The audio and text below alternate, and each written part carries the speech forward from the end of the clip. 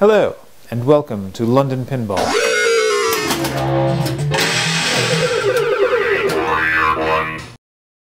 All right, so I've been working on this 1979 Williams Stellar Wars pinball machine, and it came with a couple of dead displays, and so I decided that I would purchase a do-it-yourself display kit from WOLFFPAC, and I figured I would do something a little different and do an unboxing.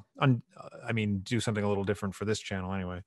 Do an unboxing, show you what's inside the package, and then I'll show you how they go together and then what they look like after the fact. So I guess this is an unboxing and review. Weird, but yeah, sure. Why not? So at any rate, this came happily a couple days ago. And of course, I'm in Canada. I had to order it from the States. Shipping from the States wasn't terribly expensive. It looks like... Actually, it looks like he charged me a little bit less than I actually paid for shipping.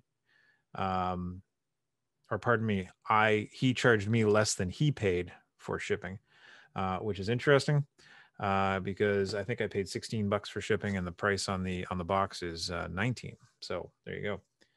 Kudos to WOLFFPAC. Anyway, without further ado, let's crack her open. I've cut the tape here, as you can see. All right, so we've got WOLFFPAC Technologies, Williams System 3 to 6 replacement display kit. When assembled, this display will replace the displays used on many Williams System 3 to 6 pinball machines. For the complete list of compatible machines, see the list at the end of the instructions. WOLFFPACTech.com. There's the website right there if you want to check it out. WOLFFPACTech.com. On the back side here, you've got a parts list and the assembly instructions. Actually, I guess it says that the assembly instructions can be downloaded from their website. Clearly, you'll need to know how to solder for this type of thing. If you don't know how to solder, you would not be buying a do-it-yourself display kit. So within this box here, let's see, we've got the 4 displays and the master display. So I'm going to open up one of the PCB packages here.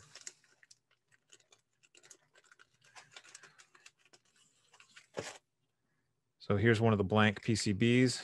Of course, there's not much to these, the slave displays. They are just the LEDs themselves. Even the original displays don't have a lot to them.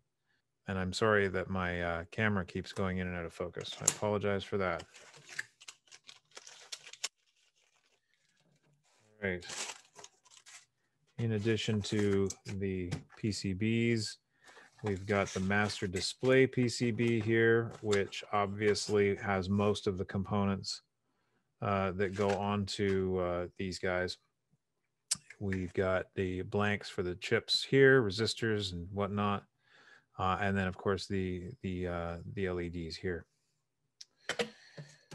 Additionally, we've got a package of chips.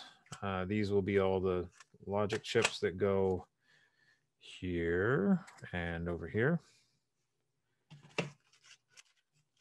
Here's a package of diodes, capacitors, resistors, and whatnot. Let's open that up and see what's going on in there.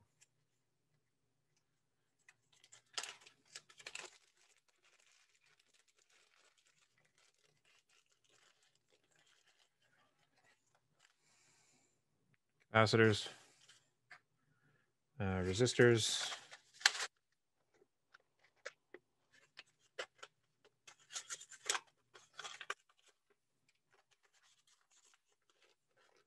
and oh, spacers.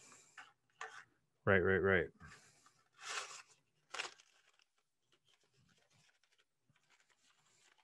And then, of course, in here, this is the mother load of the display segments. And so, just to show you very quickly, these guys here, pop one out.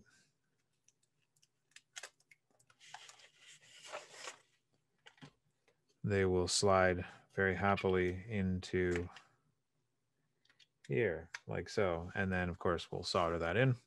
You always know which way it goes because the little dot here goes to the bottom right, or the little decimal. And yeah, so I'm going to put these together now, and I'll show you that process. Boy, that's really not in focus, is it? Hello, there we go. All right, I've navigated to the WOLFFPAC Technologies website, and you know, in the sheet that came with the package, it said to click on the download instructions link, but there is no download instructions link. There is an assembly instructions link though, so I think that's probably the right track. So we're looking for the Williams System 3 to 6 kit, which is here. And look at that, there you go. So I'll show you how to put together one of these slave displays. There's not a lot to it. Like I said earlier, it's basically just popping in these digit doohickeys into their proper places, making sure they're aligned right, and soldering them into place. They are pretty simple. Oh, look at that. I'm an idiot.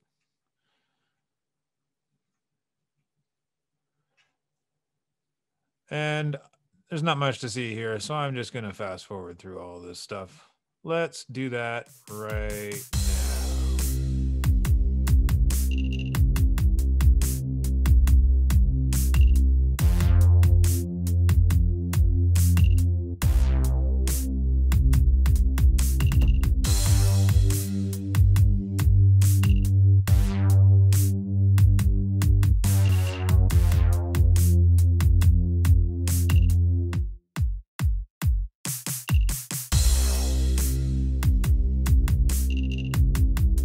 So 1 or 2 beers later, and this is all put together.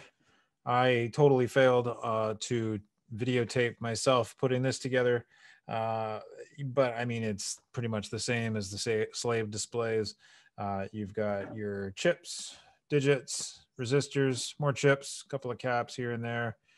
There's not much to it, really. It's you know, if you're okay with doing a little bit of soldering, you can do this yourself. These do-it-yourself kits, they run about 110 bucks a piece. Let me look that up for you right this second. So the old orange displays run you $104.95 plus shipping. Not a bad deal. I mean, if you were to get the X pin or why can't I think of it? I can't think of the big one. Not Rotten Dog, although they do make displays too. Pin Score, that's the one I'm thinking of. If you get the pin scores, you know, and they're complete and assembled and all that, you're looking at $250 or something for the set. So you're saving half anyway by doing it yourself. And these look okay. My initial reaction to these displays is that they don't have brightness control, which is nice. But I mean, really, who cares? I mean, if you're gonna pretty much put it at full blast anyway. Aside from that, there's really not much to complain about. They're easy to go together. They're solid. You know, as long as you're not a moron and you can solder. I mean, and what I mean by that is if you're anything, what I mean by as long as you're not a moron, I mean, as long as you're capable of putting the parts in the right spot. Because like, you know, I'm pretty dumb and I can do this. So if you're, you know, anything like me, you should be able to do this too.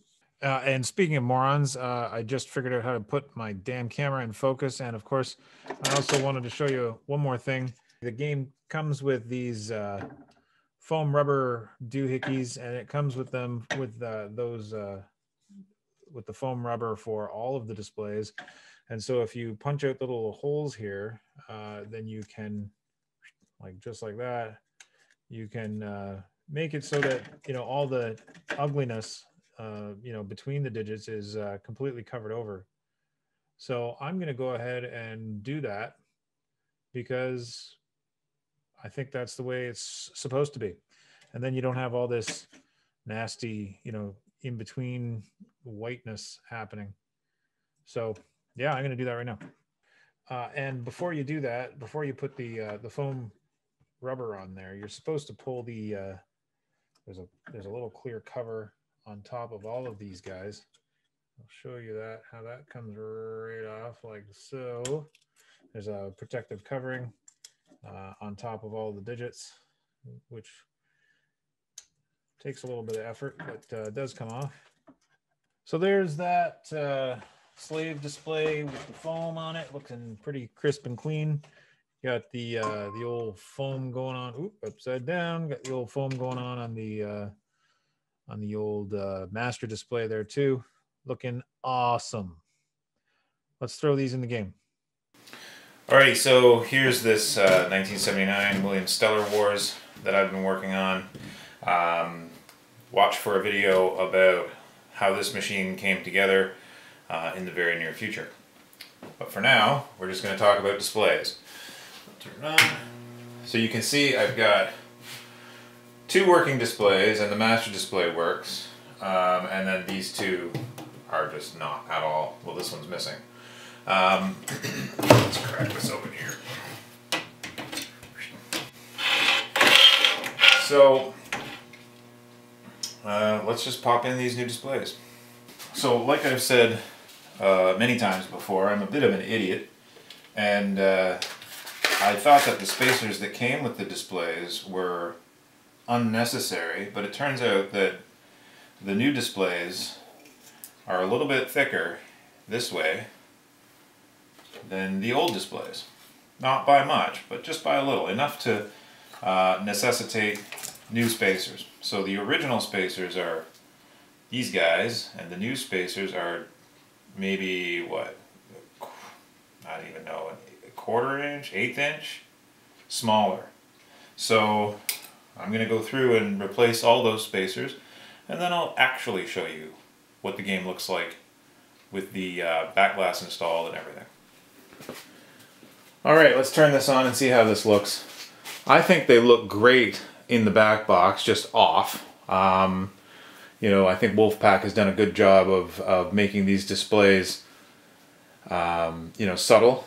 You know, I love that the foam rubber covers up the hideousness that is the spaces between those digits. It makes it look much more like an original display. I'm a little bit, I mean, and I know that this is just a product of the digits themselves. You know, obviously the digits here are far more obvious than the originals are, you know, in the off state. However, I mean, it is what it is. What are you going to do? And once the game is on, you don't really notice that, I don't think. So I'm going to pop the glass on. Actually, here, let me turn it on. So that's what it looks like on. And again, I think, you know, with the game on, you don't notice those off digits, those off segments.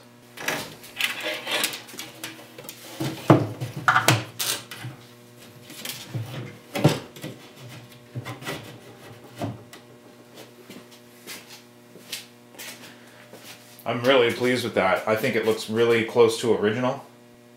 Maybe what I'll do is I'll see if I can put up an image of the original compared to what I've got here now.